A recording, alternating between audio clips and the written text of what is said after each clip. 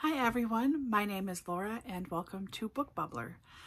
Today I have a haul for you guys. I hope this is not a tone-deaf haul. Please know that I ordered most of these books in February, long before anything really hit the fan, so to speak. And yeah, I don't anticipate a haul much happening unless it's one or two books I get from paperback swap or something. So this is probably my last haul for a little while, and that's okay because as you all have seen, if you've watched anything on my videos or you have eyeballs to see everything here, I am not short of books to read. So this haul is for my Thingaversary. So Thingaversary is a weird word, I realize. I have been a member of LibraryThing since today, April 4th, in 2008. And maybe a year or two after that, someone in the 75ers group, which is people who just want to read 75 books in a year, mentioned doing an anniversary for LibraryThing. And of course, everything has to have its own little nickname or whatever. So Thingaversary, the term, was born.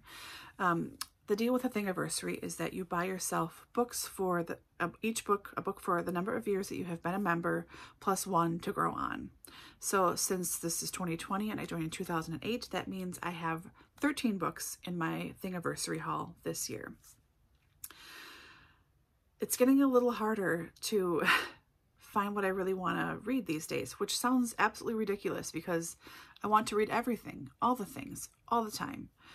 But what I want to spend money on and what I want to have on my shelf, that's different, you know? So I placed an order from Waterstones in February. I placed an order from Book Outlet in February. And I think I have one book depository book that I just got this week and I had ordered, several weeks ago. So to start, I will go through some of my extra Book Outlet books that I ordered for the BookTube prize in nonfiction. I checked earlier for fiction since I was assigned a fiction group for the first round, the octofinals. This second round, the quarterfinals, I am in nonfiction. So I thought I never checked Book Outlet to see if anything that was on the long list was there, and several books were. So I will start with those first. And after this first round, this octofinals just ended, only one of these is going forward into the quarterfinals, and that is this book, Sea People, The Puzzle of Polynesia, by Christina Thompson. I believe this is a history, genealogical, travel-y kind of a combination of a book, and it sounds super, super interesting. I am really pleased that this one has gone through because I hadn't heard of it previously or seen it anywhere, honestly, and this sounds so fascinating. I love travel stuff. So yeah, that's the first one. Of course, I'm not assigned that in my group, but whatever. Next up, that was on the long list, or short list, I should say, was The Last Pirate of New York, A Ghost Ship, a Killer, and the Birth of a Gangster Nation by Cohen. This sounds a little bit Gangs of New York-y plus pirates, and I am here for that. Whatever it is, I'm here for it, but that combination sounds really fascinating. Next up, fascinating, Archaeology from Space, How the Future Shapes Our Past by Sarah, was it Parcak? Don't know. But again, really, really interesting. I would love to be able to go up and see the Earth from space, orbit around, but seeing as how I get car sick if I am in the back seat or if I turn around too fast, I get nauseated. I know that this is way beyond anything. Even if I had money for it, I could never do this. I would just be so sick the entire time I couldn't see it. Anyways, archaeology is something I wanted to do when I was a little kid. So I've always had a fascination with it. And being able to see this stuff from space, from pictures, and what we can learn, fascinating, fascinating. Super interesting. Next is The Widow Washington, The Life of Mary Washington by Martha Saxton. So I have pretty much talked myself into starting a presidential read-through, like a lot of people have been doing for quite a while. But so I'd like to read one book about each president, and whenever available, I'd like to read a book about their wives as well, because they existed, they were there, they had influence, whether they knew it or not, or the presidents, acknowledged it or not. I don't know how old school we're going to get here with people, but I have my book now for Mary Washington, so there's that. And there's a potential family connection with the Washingtons. A family legend is that one of my relatives was his personal like postman, delivered stuff to him. And we supposedly have one of Washington's spurs at my parents' house, supposedly. I mean, who knows? I don't know how to check that, but so I've always been extra interested in Washington, not just because he was the first president, but because of that maybe connection. Anyways, next up is the Catalogue of Shipwrecked Books by Edward Wilson Lee. Christopher Columbus, his son, and the quest to build the world's greatest library. I mean, a huge library on a ship crossing an ocean. Yes, please. Yes to all of this. And then a book that my mom just gave me that she read, and I am under strict instructions to read it very soon because she is pissed off, damn it, that she can't talk about it with anyone. That is The Long Haul by Anne Cleeves, the first in the Matthew Venn series, a brand new series. I think the second one is supposed to come out in November, December. This one came out in November. And I really enjoy Anne Cleeves' writing, so this should be, I'm sure, very good. And if my mom has any say in it, I will start reading this afternoon. She's already asked me 3 times if I have started reading it. I've had it for about 5 days. I said, no, I haven't. I mean, anyways. So now this part is my official Thingaversary haul. And The Five by Haley Rubenhold. This is everywhere, as you know. I'm sure everyone knows about this book by now. It's won the Bailey Gifford. It's been on lots of people's best of lists for last year. It shockingly fell off in the octofinals for BookTube. My mouth dropped open when I saw that a couple days ago. I thought, oh my God, really? Wow. Anyways, should be really, really interesting. Victorian London of any kind. Jack the Ripper, always fascinating. But I'd love to read about the lives of these ladies that wasn't just about their death. So I am excited about this one. This is a BookTube influence. This is Muriel Spark, The Driver's Seat. Partially because of everyone doing Memento Mori-a-thon for Adam. And he likes Muriel Spark, apparently. That's what I'm gathering from everyone doing all their things. And I'm newer to Adam's channel, so I don't know as much, but I follow everyone else who did the Memento Mori-a-thon. So anyways, so because of that, I got this, and because Tom of Tom Reads Things and Simon of Savage Reads talked about this and really liked it. And actually Sean the Book Maniac did too. So yeah. I'll try and remember to link everyone below. I'm sorry if I don't remember, but I'm assuming that most of you know who those people are since they're much bigger than I am. But yeah. And then next up is Molly Panter Downs' collection of wartime stories. Good Evening, Mrs. Craven. I picked this one up because I like books about the war, especially on the home front.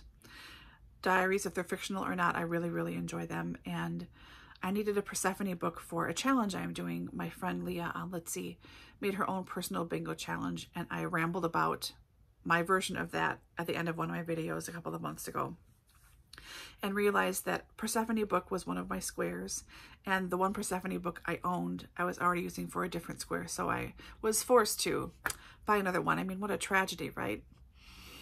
So I chose this one. It should be really, really good. I mean, I can't think of anything I wouldn't like about it. And then this is the reason for my Waterstones order. That is The Mercies by Karen Millwood Hargreave. How do you not love this cover? The US cover is very nice too, and I would have gotten that, but I'm such a sucker for covers. And look at how beautiful this is. I mean, I almost don't want to read it because it's so nice. I don't want to ruin it by touching it, you know what I mean? Yes, I am crazy. But this whole story sounds so fascinating, set in the 1600s about an island that becomes just run by women and what happens when the outside world finds out about that.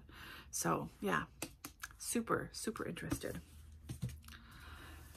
Glad for any excuse to order anything from the UK. Next up is The Late Starters Orchestra by Ari L. Goldman. This is his little memoir about picking up the cello after 25 years and joining a small orchestra in Lower Manhattan. And some people that joined have never played before and they're learning an instrument for the first time. Some are coming back after several years. But it just sounds so interesting. As a former violist, I hold that stuff very close to my heart, and I really, really miss playing I'm hoping that by reading this book, this will give me the kick in the pants I need to just suck it up and join a local orchestra and just do it already, you know? But I've been real hesitant to start, so I'm hoping this will be just what I need to get me moving, because I really miss playing.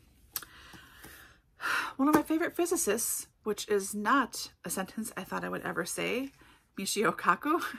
This is Physics of the Impossible, teleportation, and I think phasers and force fields are in here, and super fascinating stuff. And it's the science about how they could work or can't work or what's coming up. Sadly, there's not anything in here about black holes. I love a good black hole. That's what she said. But this should be really interesting about if any of this stuff is possible. I would like to hope so. Probably not, but you know, I don't know this stuff. I'm not a science person. Next up is This Is Your Brain on Music, The Science of a Human Obsession by Daniel J. Levitin. Just the science of how your brain works on music. I mean, right there on the tin. I do have Musicology, which I believe is by Oliver Sacks, who blurbed it here, who blurbed this book, and haven't read it yet. Why would I read a book I own? But how music affects us is so fascinating. Some people, I'm sure you know this, maybe you're like this too, don't really notice or care about music. It doesn't bother them. And then there are people like me who, I can be moved to tears by something in 5 seconds. I mean, I feel it so much. It's so internalized and it means so much to me.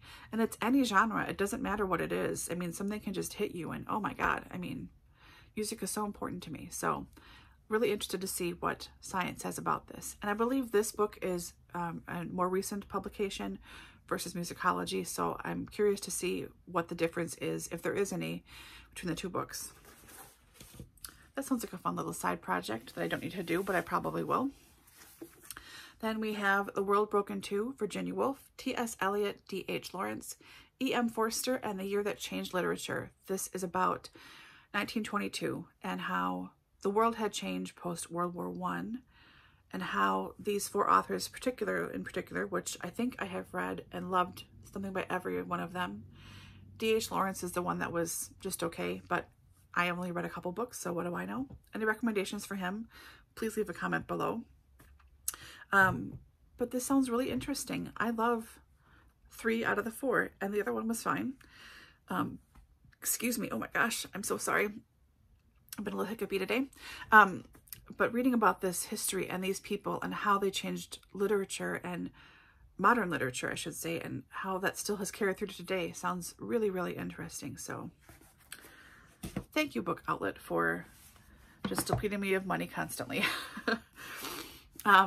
Another reason for me ordering from Book Outlet is Doris of Aldi Books and Heidi from My Reading Life. They did a group read of The Great Influenza by John M. Barry the end of last year, early this year, and it just sounds so fascinating. I was thinking I would be able to read this right away, but I don't think I can anymore. So it'll just be on my shelves waiting for me, ready whenever I can handle it, but should be really fascinating. Getting there. In Search of Our Roots, the history of 19 African Americans.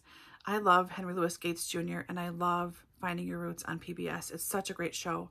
And I had read parts of this book before from the library and had to return it before it was due and just never got back to it. So I'm glad I have a copy I can go through on my own time and catch up on the things that I didn't read and reread the things that I want to. So fascinating genealogy stuff. That's a little too tippy.